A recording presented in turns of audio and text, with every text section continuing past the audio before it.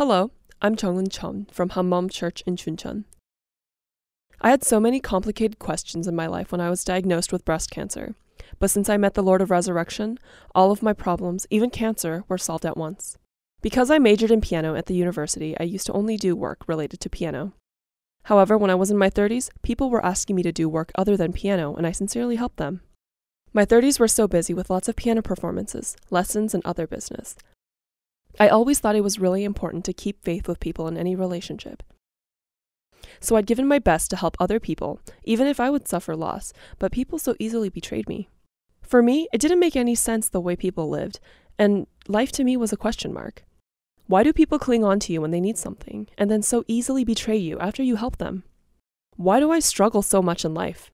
Why do my parents always push me to get married, ignoring my vision for my life in this world? Would it be better for me to study abroad for a higher degree? These questions had made me so confused, leading me to feel more and more anxious. One of my friends used to call me whenever I had a mentally hard time. I met her in my 20s when she told me the gospel. At that time, I harshly insulted her because of the gospel, but she kept calling me. The funny thing is, she may or may not have known it, but I got a call from her each time I've been betrayed by others. At first, I thought it was just a coincidence, but as it repeated, I realized that God was knocking at the door of my heart through this friend. Actually, I didn't like Christians at that time, but she was quite different from other Christians I'd known. She was not hypocritical or selfish at all, but rather so sincere and honest. So, I was always happy to get her call, and she often comforted me. The most precious thing to me is friendship. I have a special group of friends that I've had since I was a child. Last October, I've been to Gwangju to meet one of those friends who was coming back from the States. I hadn't seen her for several years. My friend, her mother, and I had a great time together for the first time in several years. After we met, I came back to Seoul. A few days later, her mother called me to go on another trip together. Frankly, it was a bit hard for me to go to Gwangju again within 2 weeks, but I didn't want to refuse her. Once I arrived there, I found out that she had made a doctor's appointment for me. She'd noticed that I didn't look good, so she wanted me to see a doctor. So I was obliged to go follow her and see a doctor. After the ultrasound scan, the doctor diagnosed me with breast cancer. It was like a blackout when I was told the word cancer. My friend was crying loudly, but it sounded muted to me. The doctor had said it was too late to take any measures. I left the thought of those words behind me and drove to Seoul back in the pouring rain. I cried again and again as I drove. And just then, the word God came into my mind. I didn't have faith, but I used to rely on God each time I was in trouble. I thought of the uncanny timing of my friend's call, which I considered to be God's knock at the door of my heart. So at the time, I thought it might be God's message for me to come to him. God was so close to me like a good friend, but I thought I had nothing to do with him. Coming back to Seoul, I couldn't tell my parents what happened to me. I could only tell my friends, and especially my friend who told me the gospel. Unexpectedly, she made me a doctor's appointment at a university hospital where a member of her church worked as a doctor. With kind care, all the process was completed smoothly, and they let me know the results so quickly. According to the result, an 8-centimeter tumor was found in my right breast and had already spread to my lymph node. On top of that, the cancer spread into my bones around my waist, chest, spine, and pelvis, and the results showed that the cancer may spread to even to my lungs. Fortunately, I was able to receive the most qualified medical treatment from one of the most famous doctors in the area of breast cancer. I was in stage 4 of breast cancer, and the tumor size was not small. Moreover, it had spread to here and there. In this stage, the cancer was no longer operable. The anti-cancer therapy was now stopping the cancer from spreading, but the doctor said that the cancer that had spread to my bone wouldn't go away.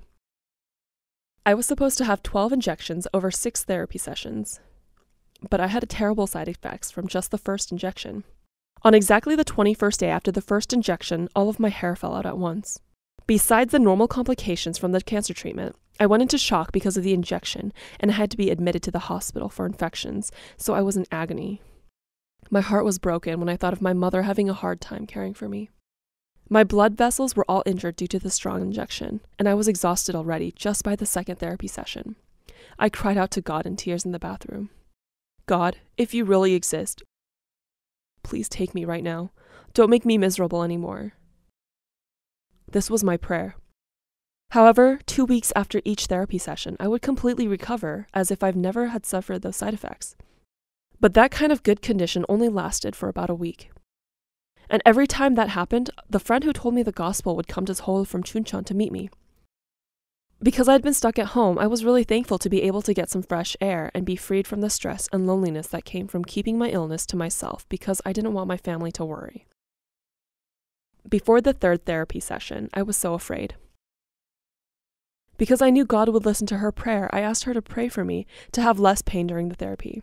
One day after we met, she called me to let me hear the sound of prayer during the Sunday service. The pastor and church members prayed, calling out God's name for me. I was shocked. I didn't want anyone to know that I had cancer, so I'd never even told my relatives, only some close friends. But how could she let more than 1,500 members of her church know that I had cancer? I regretted telling her of my condition and asking her to pray.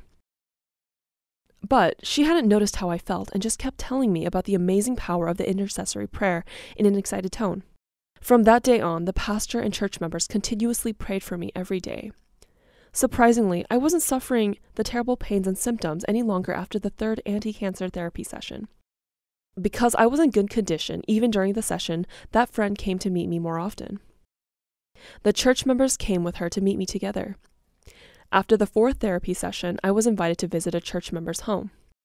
Because I had no more pain from the anti-cancer therapy, we talked about this change and had fellowship about God's word all night.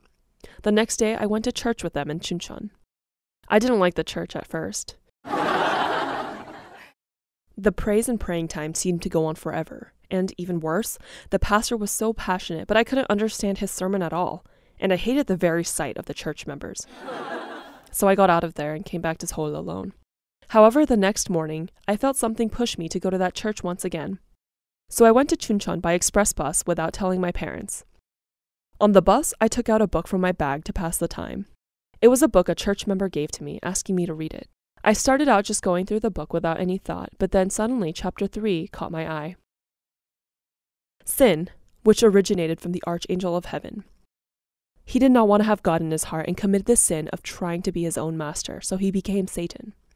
After he was expelled from heaven, he made Adam, who was created to be a child of God, commit the same sin. All the people committed the sin of not wanting God in their hearts and being their own masters, just like Satan. The part that talked about that completely woke me up. I realized that I was a sinner.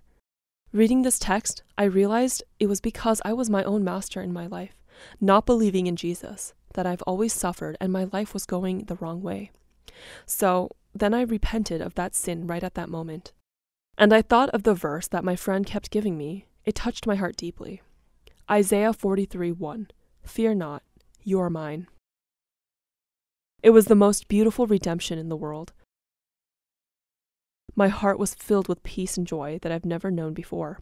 And when I finally entered the church, my heart was overflowed with an indescribable feeling. I had hated the very sight of them last night, but now I saw each of them so lovely and glowing.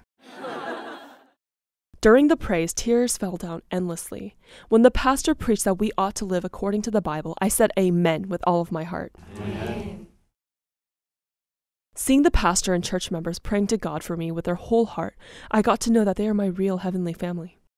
At that moment, I realized that I didn't know the simple fact that I should repent of the sin of not believing in Jesus and accept him as my Lord, that I'd hated being told the gospel, and that my soul was sicker than my body. If I hadn't had cancer, I may have never known God. I was so grateful for the love of God who raised me up when I was standing in front of death. Since then, there has been a lot of change in me. In the past, the word cancer used to make me feel frustrated and cry, but now it had become a present from God, and death turned into hope. Amen. Even while receiving therapy, I went to Chuncheon every day for church service. And on other days, I helped out my friend who told me the gospel by giving piano lessons to children at her piano academy in Chuncheon. I was truly happy and joyful, falling in love with Jesus and reading the Bible every day. Be joyful always, give thanks in all circumstances, take every worry to the Lord, love your neighbors. When I only focused on Jesus, these words were fulfilled in my life naturally. 1 month had passed since I started this life of faith. Then I went to see the doctor who let me know the results after the past 3 therapy sessions. The doctor said he was sorry to say that the size of my tumor wasn't getting smaller even with the very strong medicine. From that day on, I started preparing for death. First, I figured out what to do with my clothes, and I cleared out all my online accounts, trying to wrap up my life. And then when I took out the photo albums to get rid of them, I saw myself so young and fresh in the old photos. But now I was losing my hair, my face was dark and swollen, so I couldn't bear to tear up the old photos. So I just put off dealing with the photos for the time being. Honestly, death didn't scare me at all because I had assurance that I would live eternally. Death rather made me excited because I could meet Jesus Christ in heaven. I was so excited and joyful, like a child on the night before vacation. Only one thing troubled my mind. It was seeing my loving family and friends who would be depressed when I die because they don't know Jesus. However, I was convinced that by seeing how I died, they would be able to be sure about heaven. From then on, I started praying for souls to be saved. Strangely, I found myself praying for some long-lost friends. What's surprising was that they started to contact me after I prayed. I knew that not much time was left for me, so whoever I met, I shared the gospel with them joyfully. I decided to devote myself only to testifying to the gospel until I went to heaven. Around 20 days after I started preparing for death, I went to see the doctor to check the final result after the past 6 therapy sessions. I was ready to hear the worst results. However, the doctor told me that the cancer that had spread into my bones and lungs were completely gone. Now, the cancer in my breast could be removed with surgery. How could this be, since the doctor had told me even the anti-cancer therapy wouldn't remove the cancer in bones? At that moment, I started to panic after hearing that I would have to lose a breast. I had prepared for death so joyfully, so how could I now be fearful about losing just my breast? I had to pray right away. Asking the doctor to postpone the surgery date, I went to church for worship. Thankfully, after praying, none of that fear was left in me. A week later, the surgery was successfully completed with the power of the prayer. The doctor told me that the tumor was bigger than expected, but all of it is completely removed and not requiring additional radiation or anti-cancer therapy. Amen. Amazingly, 6 months passed after the therapy began, and there was no more cancer left in my body. Amen. I have a big surgical scar on my breast. This scar is the most precious and glorious badge because it let me meet the Christ of the resurrection. Man is destined to die once. But death isn't the end. Rather, it's a new start. I was immensely shocked when I found out that I had cancer. In my life, the biggest event is not that I had cancer and almost died, but the amazing grace of meeting Jesus Christ.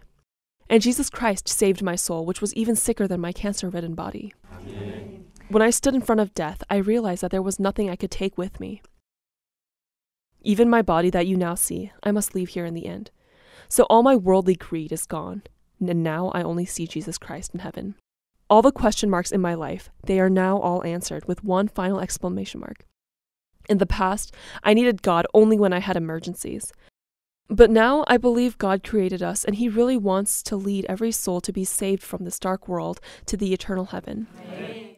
I came to realize that the answer to life is to focus on the reason why Jesus came to this earth, died for us, and rose from the dead. But seek first His kingdom and His righteousness, and all of these things will be given to you as well. In the past, just the word evangelism made me awfully annoyed. However, now I evangelize to everyone around me anytime I have the chance. I usually tell those who don't know Jesus, especially to the sick, to focus on Jesus who rose from the dead and is always with us, not on their diseases. It is always engraved upon my heart that my mission is to spread the gospel to sick people. Before meeting Jesus Christ, I was my own master, chasing after worldly greed. Now that I have hope in heaven, I always focus on Jesus being my Lord. Nowadays, God let me meet more and more precious souls and know the joy of spreading the gospel. Whenever I tell the gospel, it feels like I'm getting a big present. No answer could be found when I didn't have Jesus in my life. I truly pray for you to accept Jesus Christ as your Lord and be free from all the unsolved problems in the world. Amen. Thank you.